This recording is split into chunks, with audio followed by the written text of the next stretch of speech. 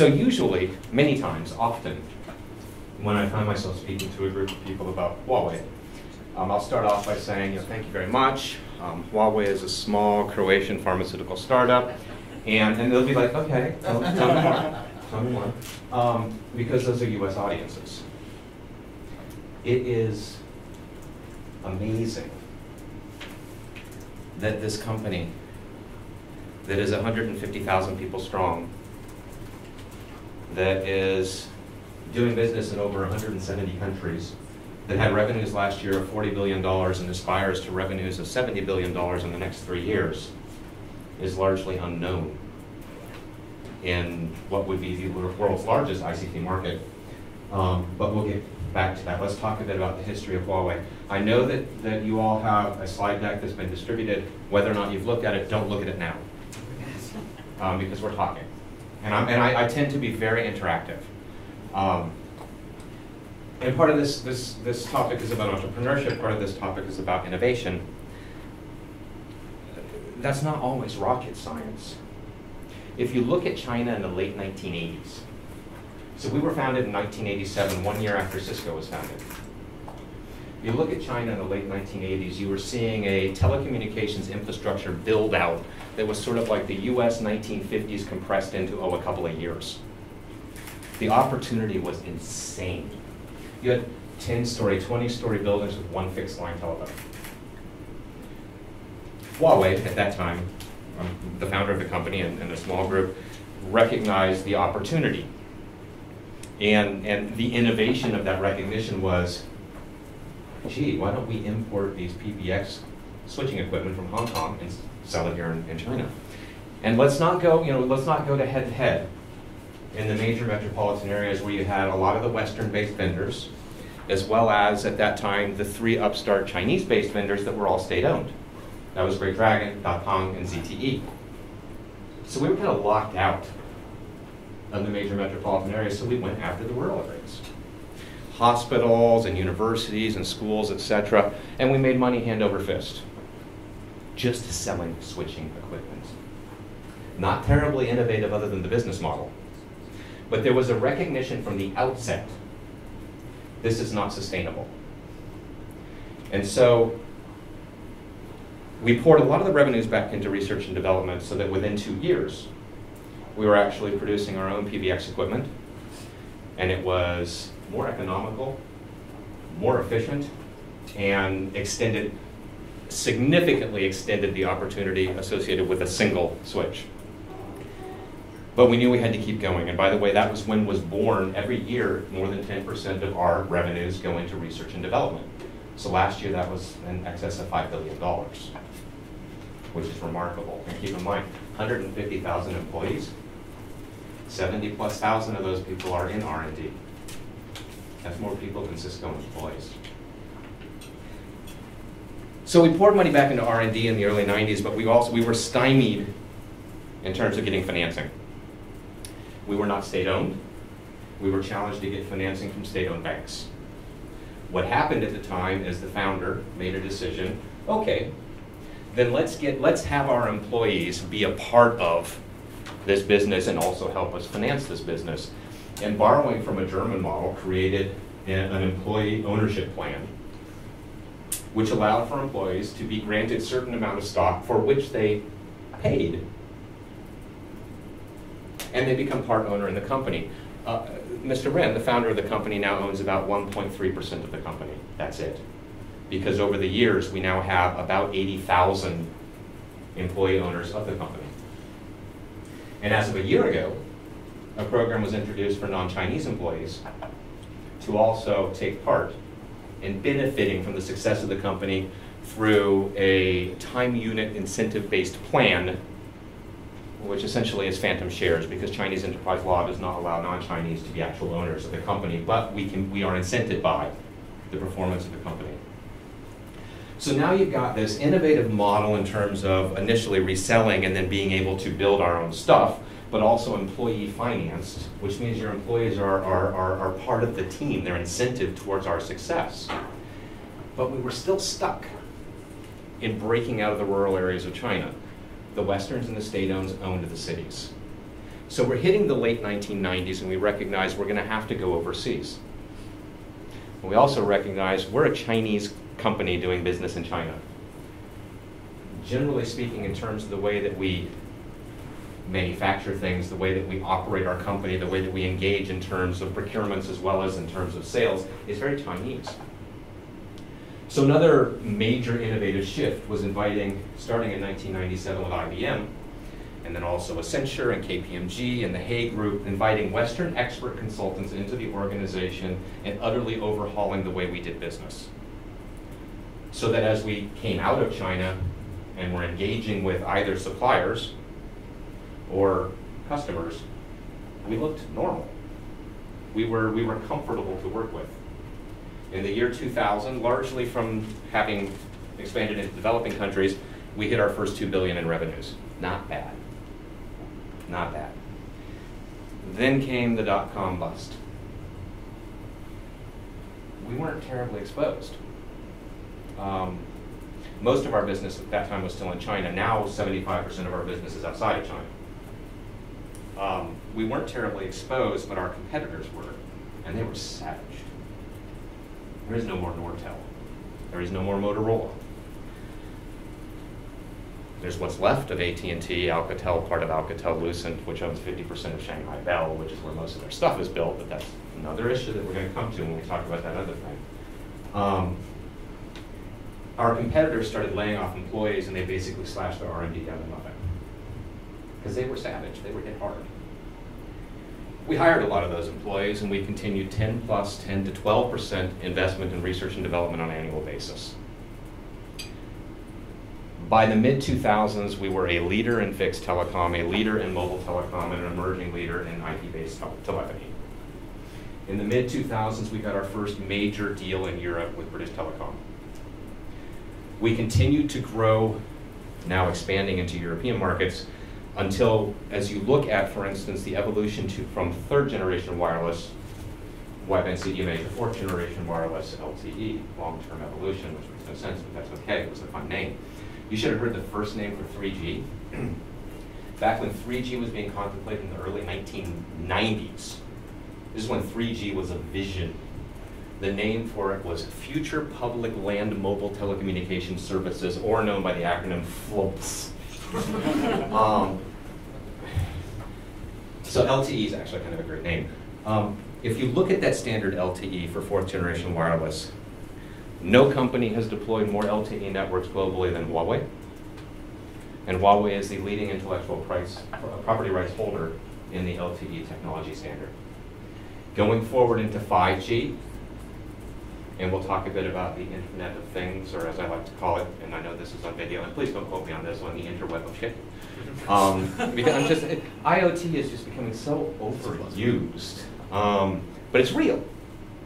So you look at 5G technology, we've already invested $600 million into a technology that doesn't exist and won't be deployed at least until after 2020.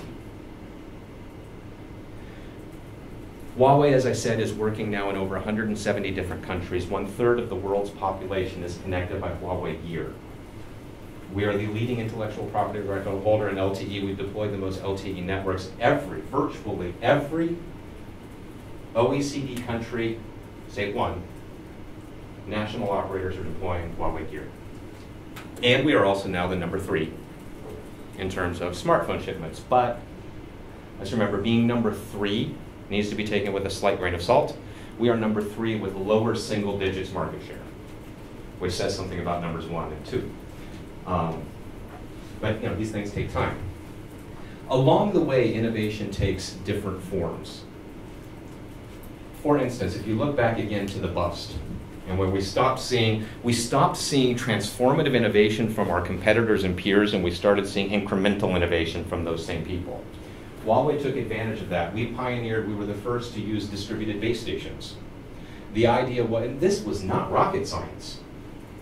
You want to extend, we are customer-centric at our heart. We do what the customer needs or wants, or in some cases doesn't even perceive, but we help them understand. We don't build shit just to give them shit. We build what they need. So we saw in the mid-2000s that there was a challenge in terms of extending range and also in terms of managing costs associated with cell sites. The model in the past had always been your antenna at the top of the tower and your base station down at the bottom of the tower. Well, with miniaturization and the ability for us to better engineer, we actually just put it all at top. Now, that gives you greater range, but it also does something really big for you. The site, the refrigeration, the power, all the things that were required at the bottom of that cell site go away, which is a great savings for the carrier community, and it's now the model deployed across the industry.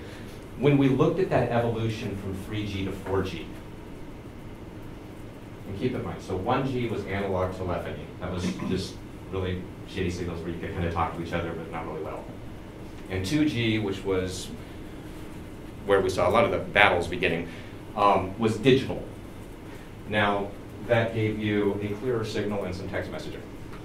3G was multimedia, 4G was high-speed multimedia, and 5G is ubiquitous mobile broadband. In the evolution from 3G to 4G, as our competitors, again, were challenged to innovate transformationally because they sold 2G and 3G. So they're going out to a carrier and they say, good, great, 4G, you've got our box from 2G and you got our box from 3G, and here's our box for 4G. And here's a bigger rack to put it on. Huawei innovated something called single RAN. RAN stands for Radio Access Network. That's all you need to know unless you actually understand the technology. One box. The size of what would have been I guess when I was a DVD player, nobody has any of those anymore, but one box with 4 software redefinable modules, both in terms of the radio area interface, things like GSM and wideband CDMA and LTE, but also in terms of spectrum bands. Because a lot of these carriers have different bands of spectrum in which they operate their networks.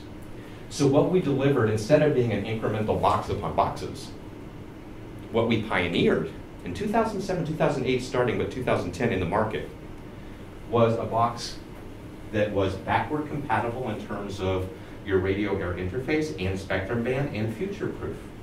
Because we don't have to swap out the hardware anymore or give you another box. It's just reprogrammable. We pioneered that, the rest of the industry is still catching up. When you're putting the amount of resources that we are into R&D, you can get out in front. They get 70,000 of the 150,000 employees in R&D. And here's the spooky part. Founded in 1987, next year we will celebrate our 28th year anniversary, which coincidentally is the average age of a Huawei employee across 150,000 people. We have a lot of really, really intelligent, and given that we have Americans in the audience, lightly seasoned individuals working for this company. For those who are not Americans, we try not to make any reference to age lest we get sued.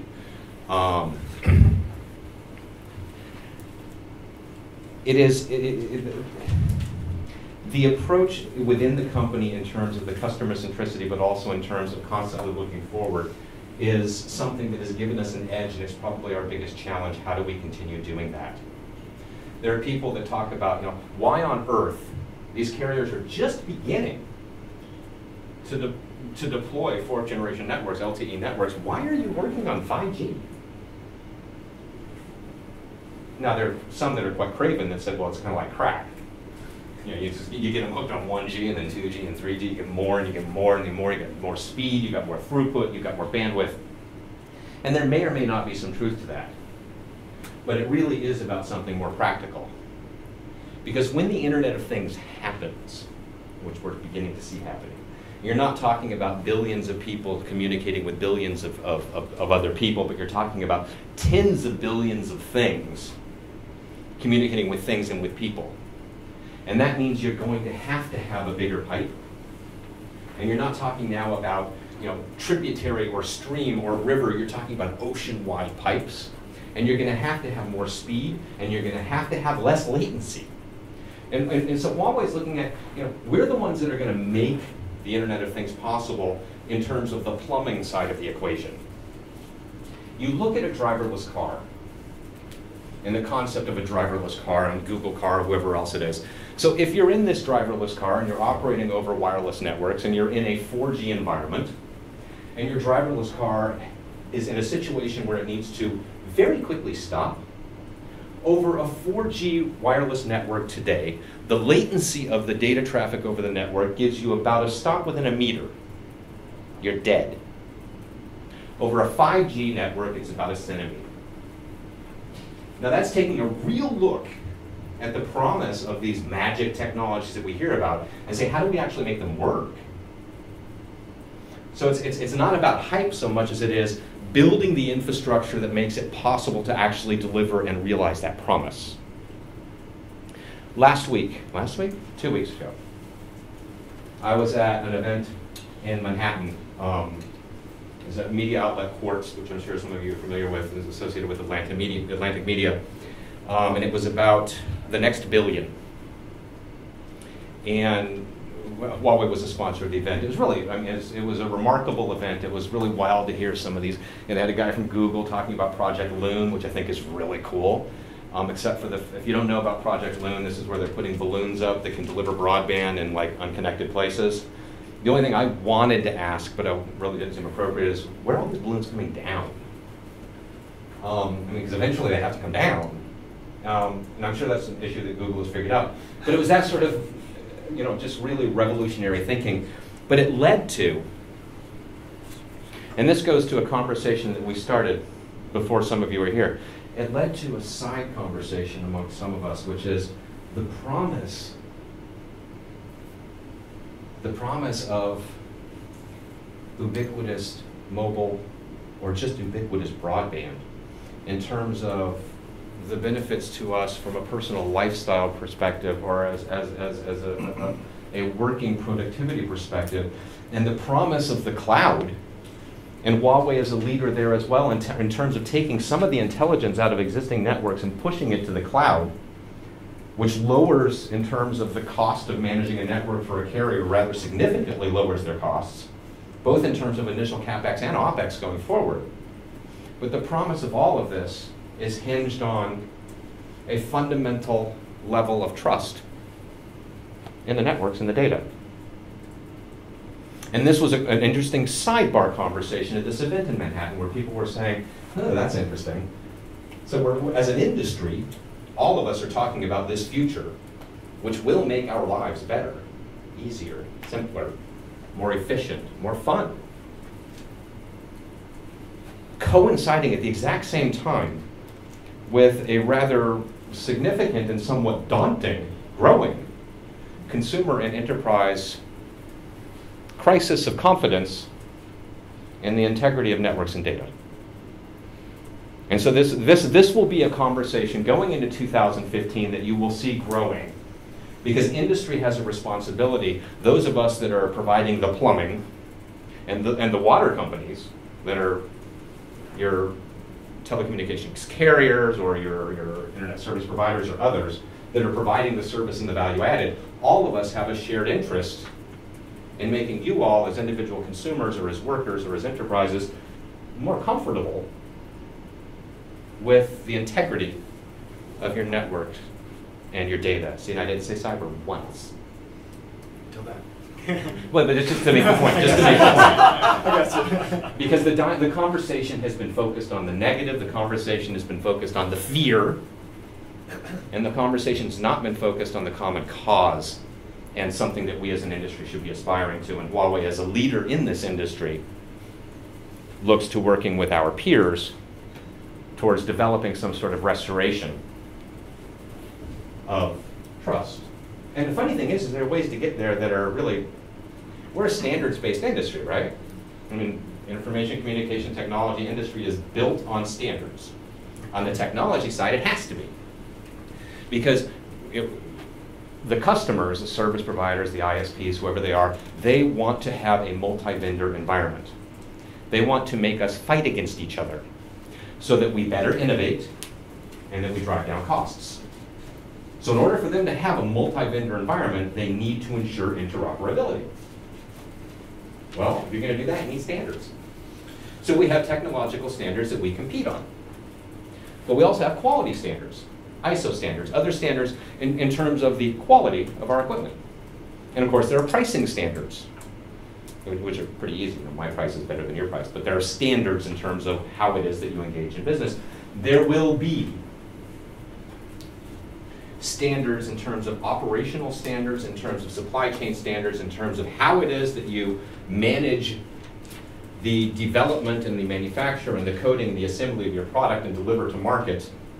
There will be standards that all certifiable standards by third parties that we will also compete on. So when we, Huawei and our competitors, go in to meet with a service provider and they spend the time going over and saying, okay, so let's measure them up on the technology, we've got this, on quality, we've got this, on price, we've got this, and on integrity, we've got this, boom, this is the best deal. It's a market-based decision. So, I'll shut up in a second, although I could go on, and I will go on if anybody asks me questions. There was the mention earlier about how it is that we are structured. We are a very unique company. So when I joined Huawei about 4.5 years ago. When I was at Nokia, my last job at Nokia, I was the head of marketing for the Americas. Before that, I was the general manager and senior vice president of multimedia for the Americas. I introduced the Nokia N-Series product. Before there was an iPhone, yay. It worked out real well. Nokia had a wonderful vision, and Apple did a great job of executing to it. And before that, I was in corporate strategy, and of course, before that, I had a function in similar to what I have now. But 4.5 years ago, when I joined this company, it reminded me a lot of the Nokia that I joined back in the mid-90s. You know, very young, very vibrant, very dynamic, very growing uber fast, and ever so slightly dysfunctional. Because we were growing so fast that the bureaucracy wasn't catching up. And I personally believe that that is probably a good thing for any company. Because when the bureaucracy catches up and passes innovation is when you jump the shark. Most of you understand that analogy. So we do keep, and part of the innovation and within the company, within the corporate culture, is a constant reinvention. And that reinvention in the late 1990s of bringing in these Western consulting firms, all of which are still inside the company, was important to us.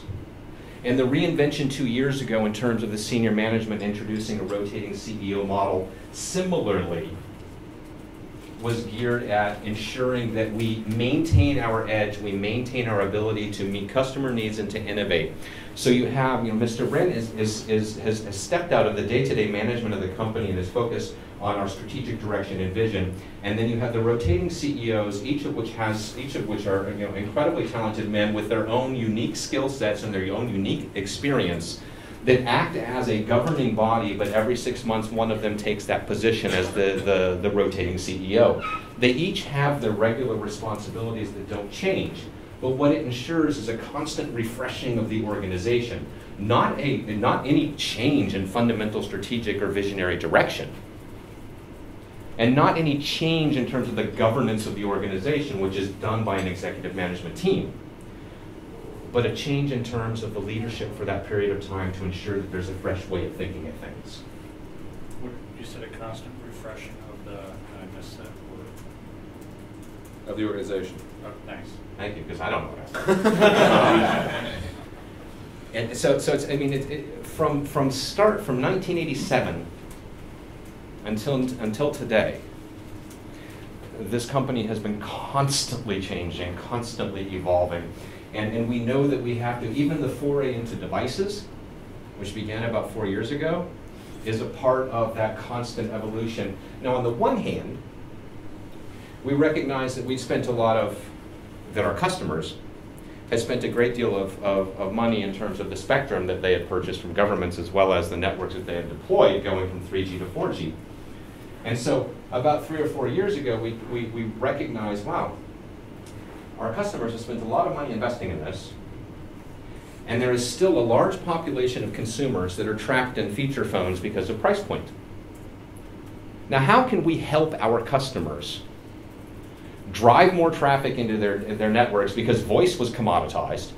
They needed to drive more data traffic. They weren't getting it from this segment of the population trapped in feature phones because the price point of the smartphones was too high. So Huawei pioneered affordable smart. And we were the first to bring in unsubsidized Android-based smartphones sub 150. So people could make that graduation move from a feature phone to a smartphone. And that gave us the ability also to prove ourselves as a newcomer to the wireless carriers globally.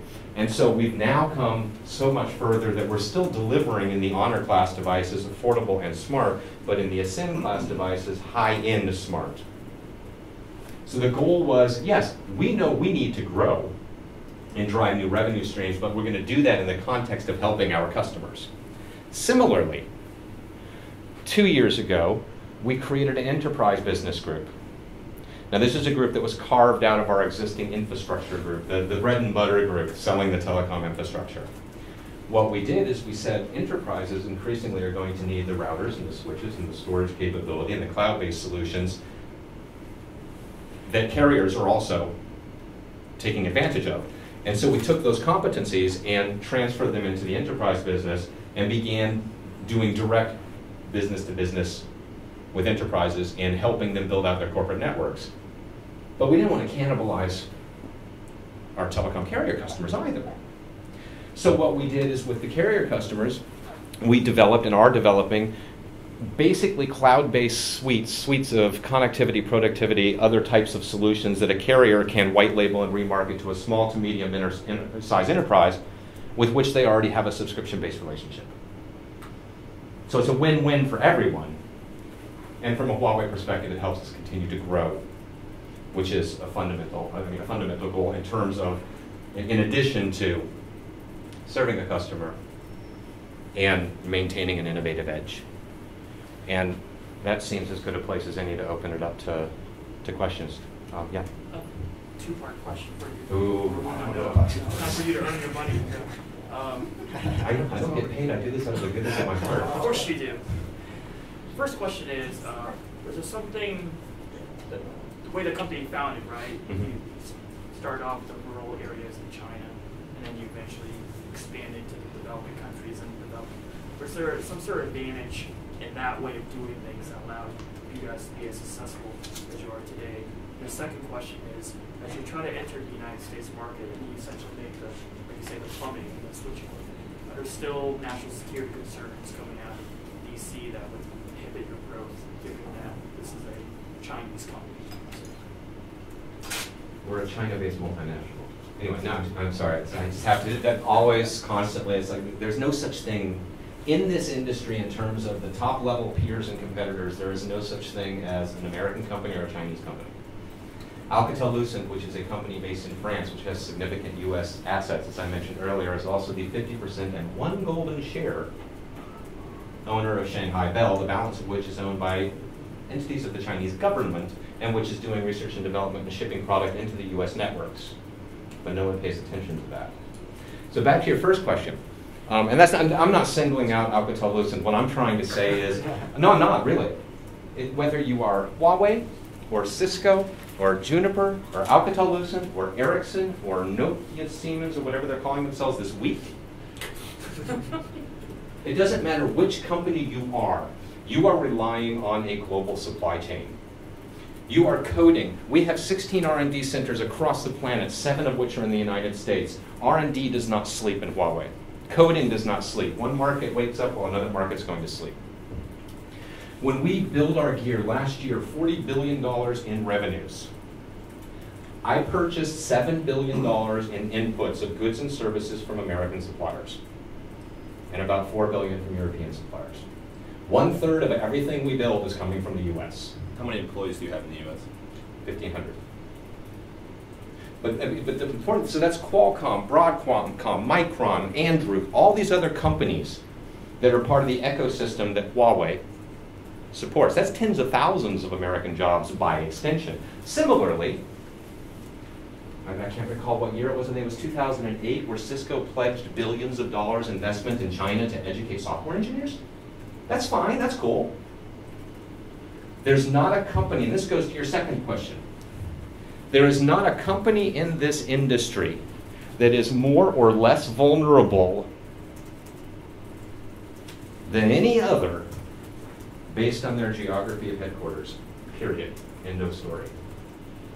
Now, the first part of your question was, What's the development of company oh, that key well, to? in part it was we didn't have a choice. Like I said, you know, the big money in the beginning was in wiring the cities. And if you weren't, I mean, the big Western guys, the Nortels and Motorola's, they were already there.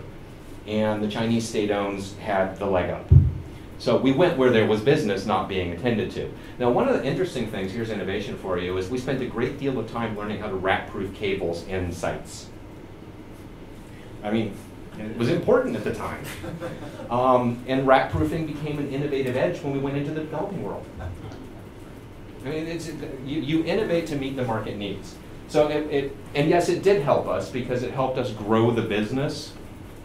But it wasn't sustainable if we were to stay in China only, which is one of the reasons we had to branch out. And in branching out, it's kind of like the analogy might be to how any company that comes into the mobile device business, newcomers almost always start at entry-level and feature phones.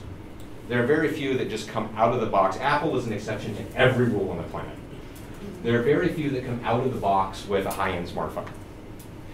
They start with entry-level and feature phone, and they prove themselves in terms of quality and reliability and technology, and then they move up the value chain. It's kind of what we did in terms of infrastructure, serving rural areas, serving developing areas, and then proving ourselves and moving up the value chain. Which one do you want to go first? You talked a lot about the importance of standards going forward, especially as you're seeing, you know, the proliferation of the Internet of Things. I'm wondering, since it emerged that the National Institute of Standards and Technology had been sort of undermined by the NSA in terms of its cryptography standards, I was hoping you could speak to, yeah, I know, surprise, surprise. And this is news to you, I'm sure. I'm wondering if you could speak to what that has done to that, you know, environment, and sort of who do you turn to? How can NIST regain industry trust? What has that done to the TMT business? And like, and who's going to set these standards specifically? Well, so on the one hand, you know, NIST was the National Institute of Standards and Technology, which is a part of the Commerce Department. NIST was charged by the President's executive order at the beginning of 2013 with developing a cyber framework for supply chains. Now, this is separate and distinct from what you just raised. Right. And in the development, that this was a really positive thing coming out of the administration. Now, that process at NIST was somewhat delayed by a few months because the government decided to shut down for a while, which is always fun. I was actually working at the State Department when it shut down in the 90s. And I mean, it's a long holiday break for the winter time. I mean, because they happened to shut down just before the winter holiday, and then DC had this monster snowstorm which shut it down for another week. I was off for like a month. It was great.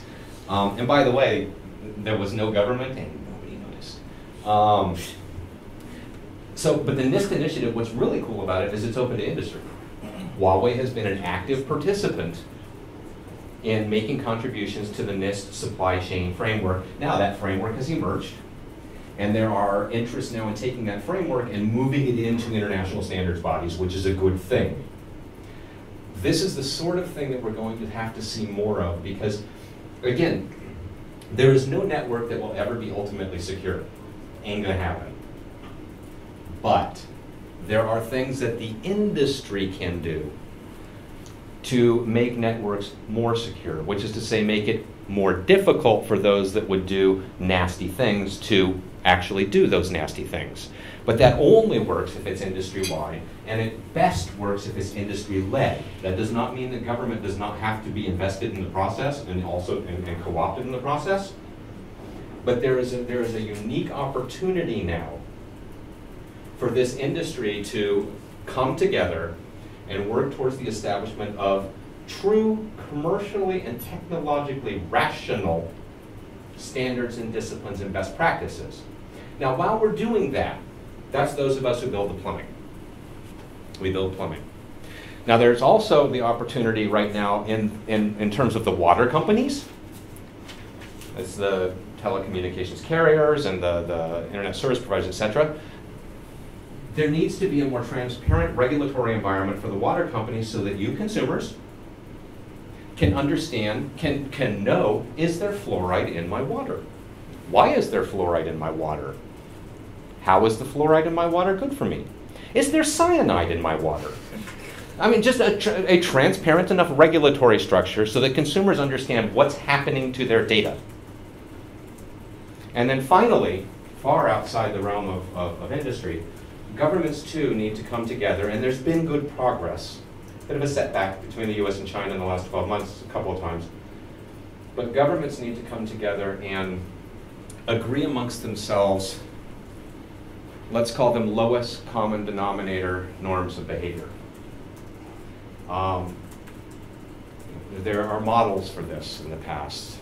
They're not always the best analogies. You can look to the nuclear non-proliferation treaties in the 1960s. You can look to the test ban treaties and the SALT treaties in the 1970s. They're imperfect analogies. But those are instances where there was a mutual and common threat that was perceived by governments, some of which were adversaries, that was addressed through agreement of norms of behavior. Not perfect, but the same needs to happen in the world of cyber. And again, lowest common denominator, I won't crash your stock market if you won't crash my airplanes. That sort of thing. Simple. And if you do those three things, if you create the commercially rational, technologically rational standards that allow for the vendors to compete on a level playing field and in an environment that actually will raise the level of network and data integrity, and you create a regulatory environment that allows consumers the appropriate transparency into what is or is not happening to their data, and if governments come together and agree on some level of common denominator behavior, those three things together go a long way towards addressing that crisis of confidence in networks and data and restoring some level of trust so that the promise of the Internet of Things happens. Sorry, oh wait, I'm gonna go to the other side of the room. I'll come back. Oh, I just had a quick follow-up. I mean, what you just described, that would be fantastic if that emerged, an international framework to understand sort of what the guidelines are for security and what you can and can't do and best practices in cyberspace and what have you. In the meantime, barring that, what can Huawei do individually to restore integrity, outside of standard-setting bodies emerging to sort of give an outside, thumbs up to everything that's going on? Well, and this will touch also on Tom's question earlier, which I never fully answered. But so Huawei, we are arguably, perhaps, one of the most scrutinized companies in the world when it comes to information communication technology infrastructure. And while network and data integrity is a critical priority for us, it is all the more so because of the spotlight that we come under. In the last 2 years, in 2012 and 2013, we have issued 2 successive white papers on these issues. The first one was in October of 2012, a broad landscape sort of overview of what does this cyber world look like? Where are the vulnerabilities? Where are the challenges, etc. And as a result, and sort of concluding that white paper, we called out for a broader conversation and dialogue amongst industry, government, and other stakeholders. Last year's white paper was a little bit different. We spent the first 5 or 6 pages sort of reiterating the previous white paper, but then we spent about 20 pages saying, here's what we do. Here's how we vet our employees that we hire. Here's how we vet employees at different levels. Here's how we have many eyes and many hands on every line of code. Here's how we ensure that our downstream suppliers in our supply chain are adhering to the appropriate principles and best practices that we've defined with them and with others, including our customers.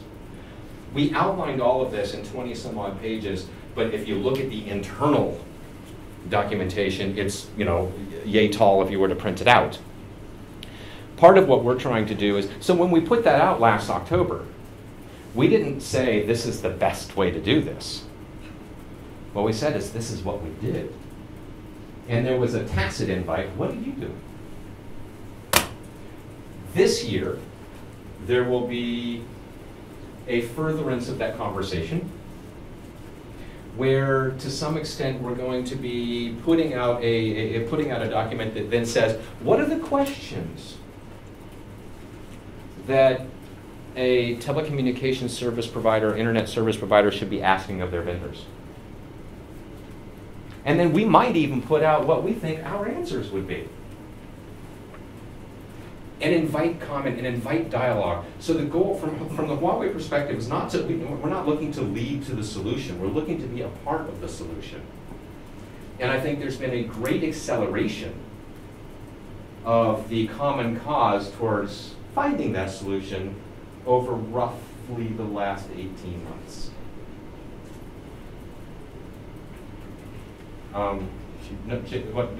Kathy or Jacob? Thanks. Kathy's been very patient. I don't know if she's got something teeing up over there. I want to change the subject and we're done. Well, this is a little bit different, but God.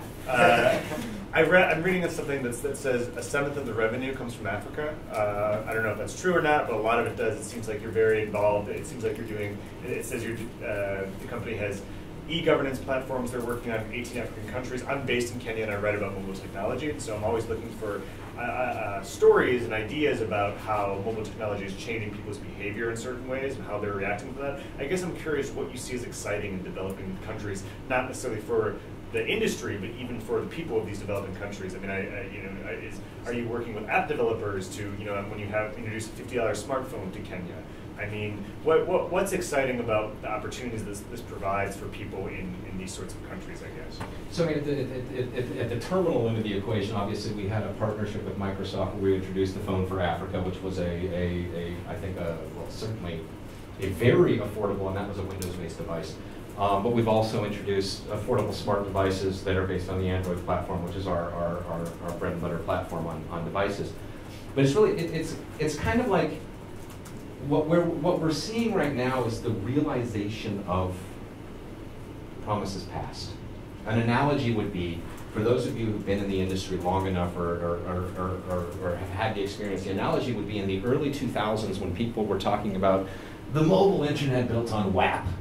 I mean, come on, really? Wireless application protocol was going to drive a mobile internet, but it was a lot of hype in the industry. Similarly, in the mid-2000s, a great deal of rhetoric about how we were going to help developing countries leapfrog the wired experience. It was rhetorical for the most part. It's real today.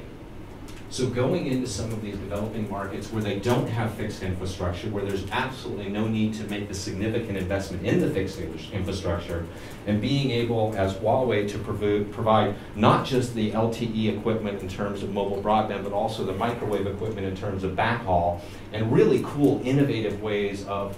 We've got one base station that if you see, for instance, where electricity has been run, and we've done this in the rural southwest of the U.S. as well, you're in the middle of nowhere. There's nothing but these poles that carry wires.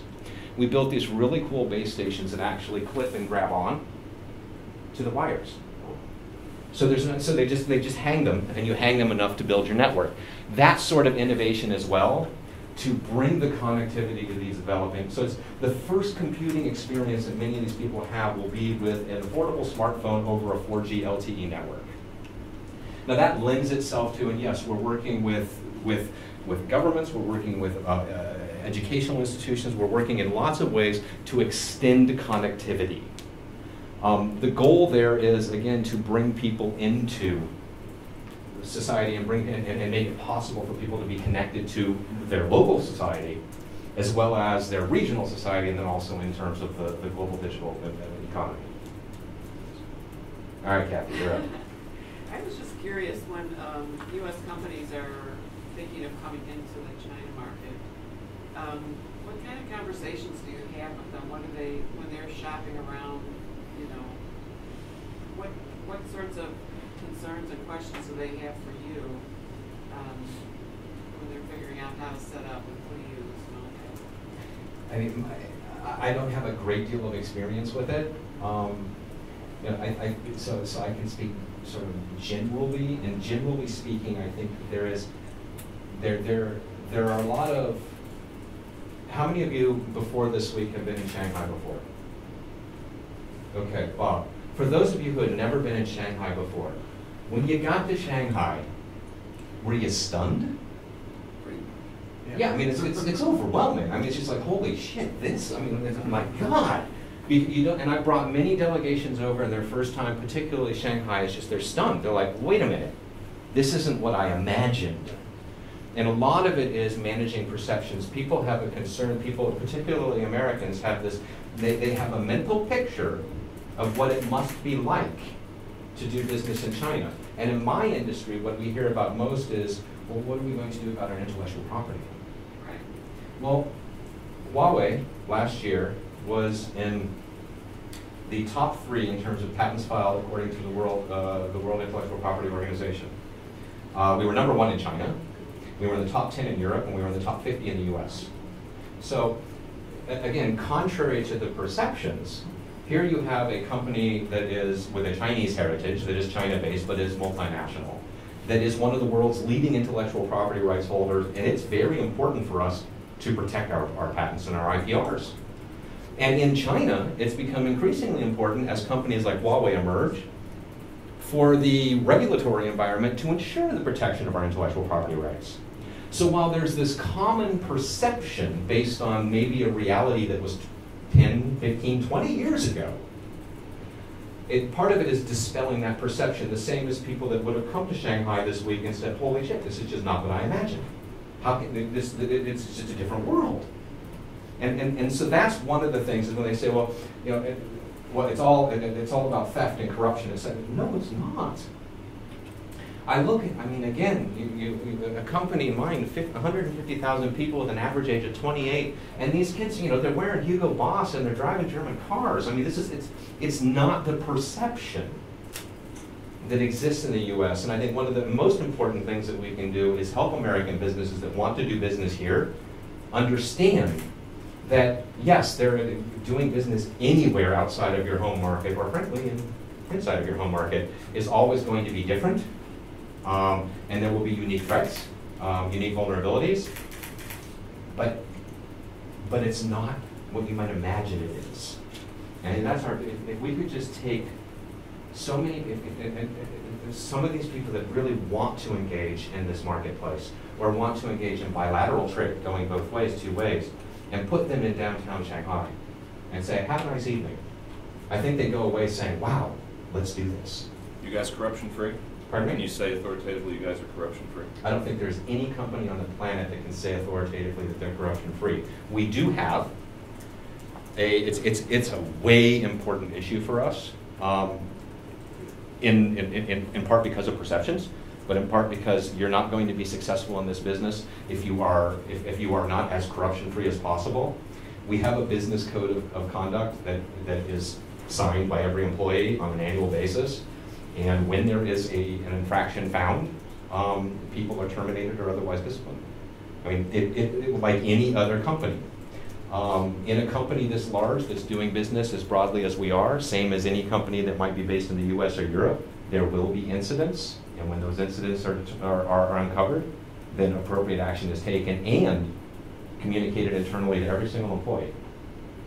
This is what you don't do. And that's the same, I think, in most companies of this size. Yes?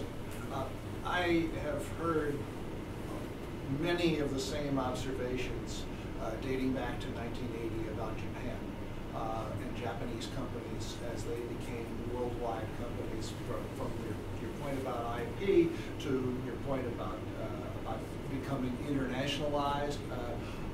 How is the China experience that you know different from the Japan of the 1970s and 80s? And quite frankly, why will this, with its enormous reliance on what I would call funny money, not going to come out the same, and seller financing, not going to come out the same way the Japanese economy did in 1990 and thereafter? Well, I'm not sure what the funny money reference is Well, to. the funny money is basically that the state-owned banks are able to lend money so that the local government property owners can make profits. Local government as property owners can make profits selling the right to build. The whole thing looks like a house of cards to me. And I'm sure that you've heard that, and I'm sure also that it was said that somebody like me said it about Japan. What's different? All right, so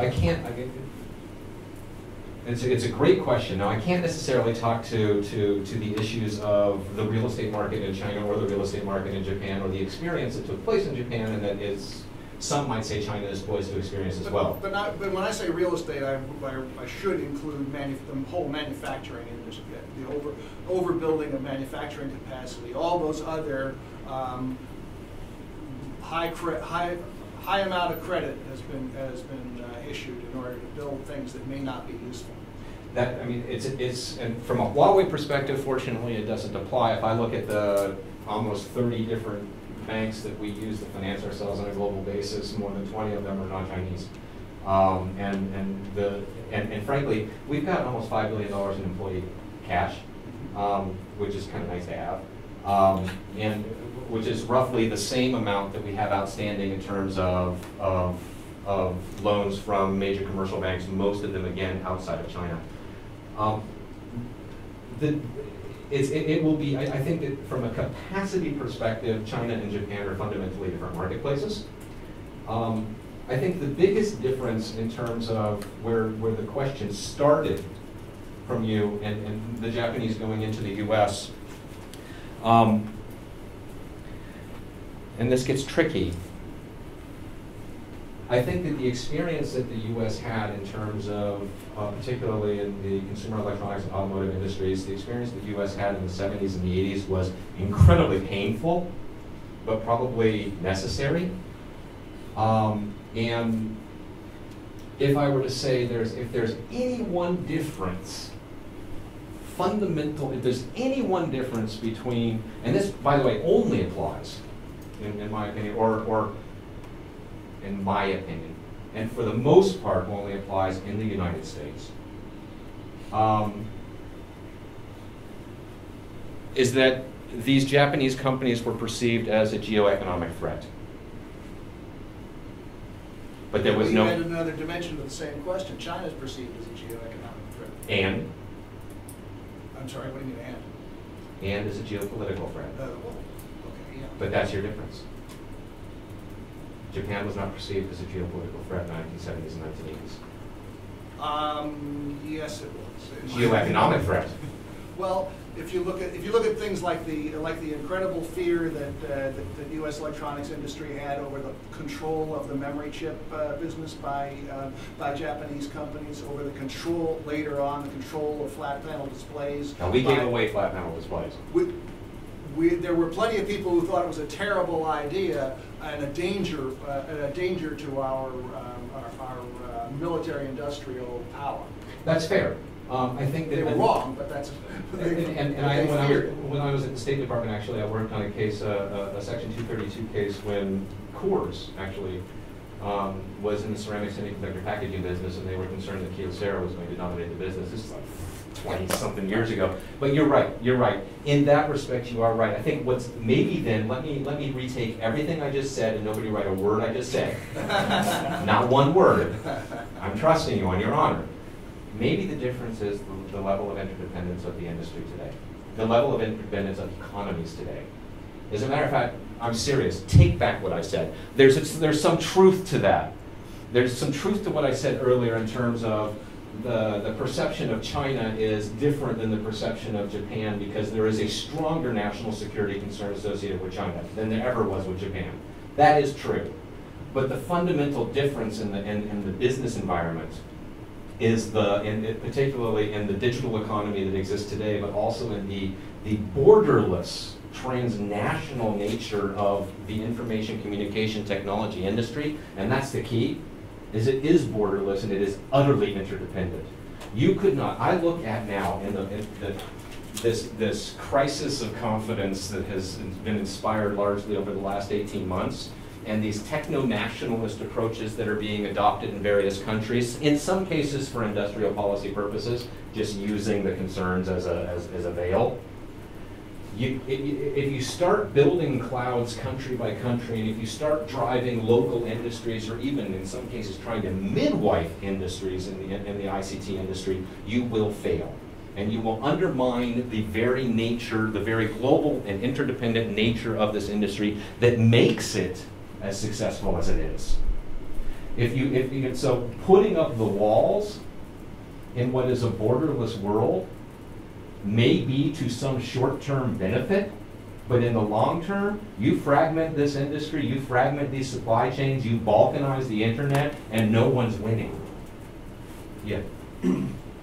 I agree with you on that. The Japanese were viewed as kind of imperialists or something economically, whereas China is the largest market in the world potentially. So I'm from Detroit. I've heard of autos. Yeah, autos are big for us, and Ford, GM, and now Chrysler seem to be doing well here.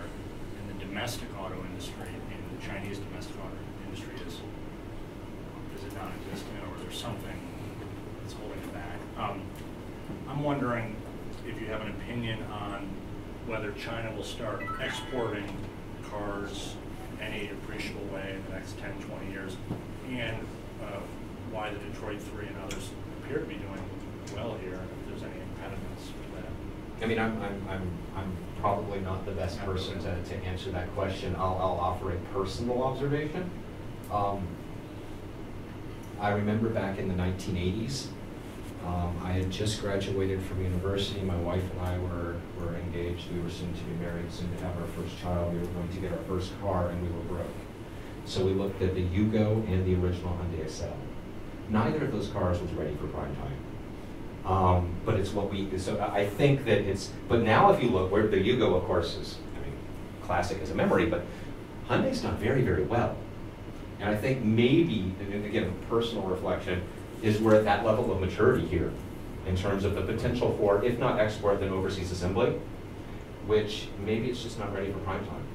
I don't know, but that would be my perception. And I had a quick follow-up. You referenced the 1 meter versus 1 centimeter. Mm-hmm. That is the autonomous. I mean, and that's what everyone wonders about autonomous cars. Where do you get that? Basically, it's in terms of the latency of, and I can get you some additional information. So you've got the difference between 4G and the theory of what is 5G is not just data speed and data throughput and the breadth of the pipe, but it's also the latency of being able to send and receive signals. And so it was the latency of 4G that was defined as roughly one meter, and the latency of the theoretical 5G that would be defined as significantly less. But who came up with that? I can come back to you with that. That's great. And make sure, well, I will get you that data. Okay, thanks. And then can I ask one more thing based on Tom? When you guys are talking about Japan and China, and what is different in your opinion, or maybe it's not, about the Chinese boom that it won't end up in a terrific bust? Is there something different about what's going on in your opinion? I'm probably not the right person to answer that question either. There's a difference. Again, a personal reflection and an uneducated reflection. There's a difference between the experience that Japan had and the experience that Korea continues to have. So Korea has not gone through what South Korea has not gone through what Japan did, for whatever reasons. And maybe that's because it's a state-driven, or more of a state-driven economy, I don't know. But I really can't speak with any authority to why these things are different, other than just the personal observation that Japan and Korea didn't follow the same path. There's no reason that China would either. So there may be a third path, I don't know. Yes? Can you catch us up on the history here? When did Huawei begin looking at the U.S. market? And as you look back on that, benefit of hindsight, could the timing have been different? Would that have affected things? Could you have gotten in more easily earlier on? In other words, in this age, has it provided more complexities that weren't there before? Wow.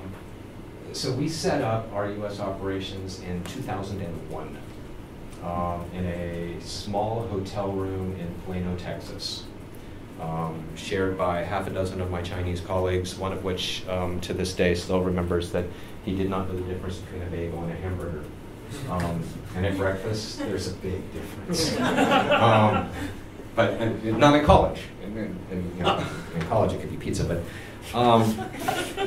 and we did did well in terms of building up tier 2 and tier 3 business, and not the top 4 mainstream carriers. If you look, actually, the world's 50 top wireless carriers, 46 of them are our customers, and you can guess which 4 aren't.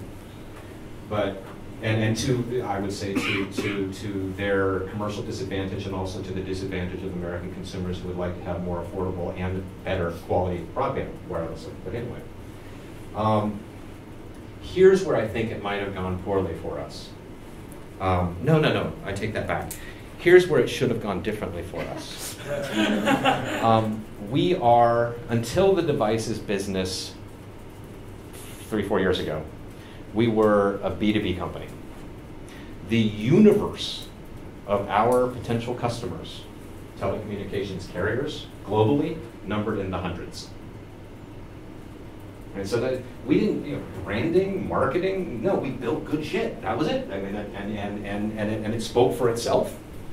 And our customers bought it, and our customers referred it to others, and we ended up connecting 1/3 of the world's population.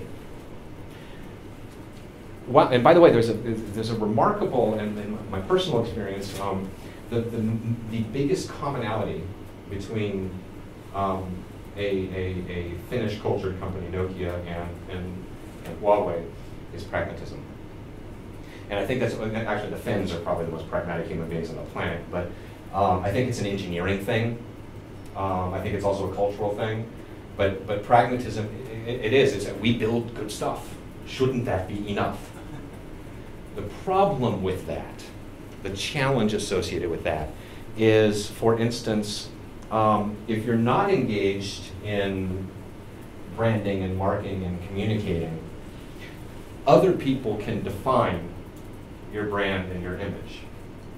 And so when, as Huawei grew to be a global leader, and some of these political protectionist sentiments arose in certain markets, they relied on decade-old misinformation. Now, if we had been in 2001, not just opening up in the United States market, but also a more mature global company focused on our brand and our image and perceptions about our company, then we might not have experienced some of the challenges that we have. Has the name been a liability? I'll give you one in terms of being able to pronounce it. No. Or spell it. I mean, it's come on, there are people, 12 years I was at Nokia, and still people that, Nokia? Stop it.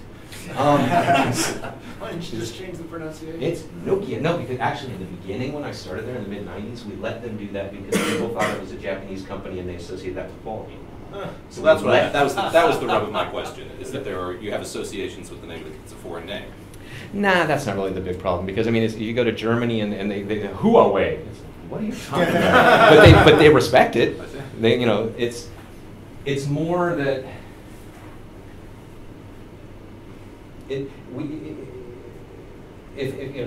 the competence of communicating and marketing and branding is something that's new to us, and it's something that we're ramping up very quickly over the last 4 years. Just as we did the changes in terms of integrated product development and financing, et cetera, in the late 90s and early 2000s.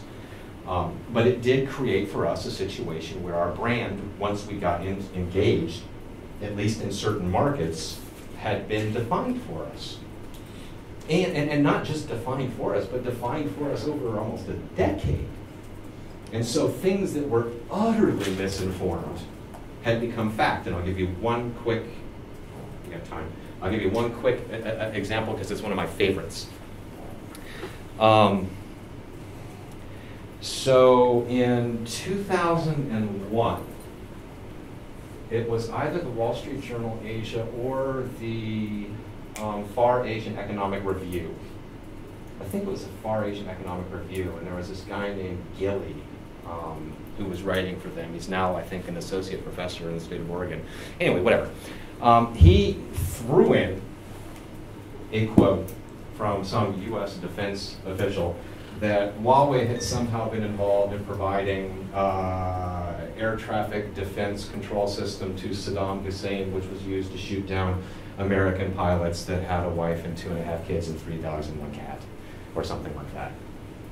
Just chuck that in there in 2001. Now, if we had stood up and said, excuse me, that's nonsense.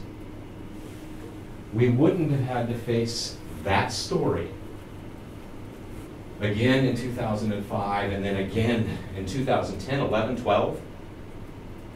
The truth is actually really ironic.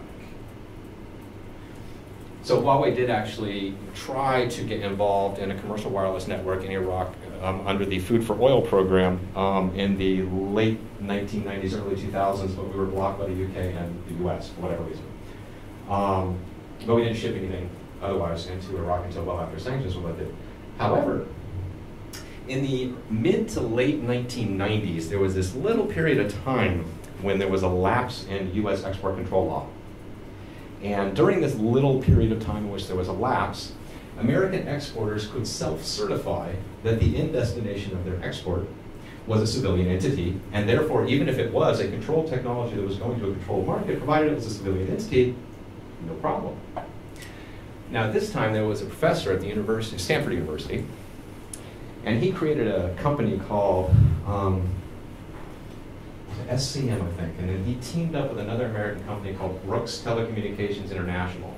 And SCM and Brooks had a joint venture with a Chinese company called Galaxy Communications. Now, the head of Galaxy Communications was a lieutenant general in the People's Liberation Army. Her husband was a general in the PLA who ran CostInd, which was the PLA's R&D arm at that time. And the joint venture between SCM and Brooks and Galaxy New was called Huawei.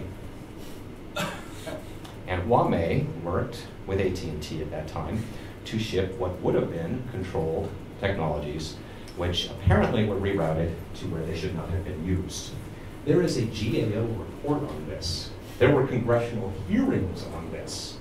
There were letters to Janet Reno on this. This is all in the public record.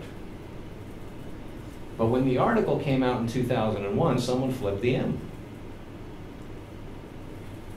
That's the sort of thing, this is so going all the way back to your question, that's the sort of thing that if we had been engaged in brand and perception management in 2001, but we were a young company and we, like I said, dysfunctional, we were fast, we're growing, we're dynamic, all of that was going on. We were focused on technology and innovation and meeting customer needs. We weren't focused on the soft stuff.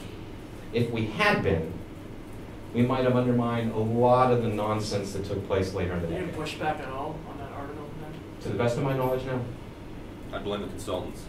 I don't think they were focused. And the key was in 2005, when that, and this is really interesting, so the RAND Corporation, which is a go-to research and development organization of the US government, they put out a report that was commissioned by the Air Force that was associated with China, et cetera, and so forth. And at one point was looking at the telecom industry and made some references to Huawei and got wrong all sorts of things. But they quoted the Gilly article verbatim without attribution, word for word. It wasn't until 2013 when the Center for Strategic and International Studies was not always a friend of Huawei, was conducting a program where they were looking at different companies, and they were looking at Huawei, and I reached out to Nat Ahrens, who was the author of that particular thing, and I said, wait, time out, you're quoting my CEO's bio out of that RAND report, and the RAND report lifted that from the Gilly article in 2001 and didn't cite it, but it's word for word. And he's like, wait a minute, they can't do that. CSIS in 2013 corrected publicly one of the longest standing misinformation, bits of information about my company, because we engaged. Last question. I'm curious about if the results of the November election in the U.S., how does that shift the landscape for you, if at all? Personally? No, because we don't have time. I don't think that it's going to really have much of an impact on, I'm not certain it's going to have much of an impact on the information communication technology industry. We saw, I guess, this week, the Senate taking a decision on the NSA bill. I don't know that that has anything to do with the re-election. With the election results, although there are some that have said it emboldened those that would have been in support of that against that bill. It doesn't really change anything in terms of any of the oversight issues associated with the telecom industry. It doesn't really have an impact on the administration. Certainly it does in terms of what the president can and cannot do, and I think we'll see a lot of executive orders coming out that otherwise wouldn't have been executive orders. But none of those are really going to have an impact on this industry, I don't think. If anything, I'd expect that there's going to be, from the standpoint of things actually happening, there's going to be stasis. From the standpoint of rhetoric, it's going to be a fun 2 years. All right, thank you.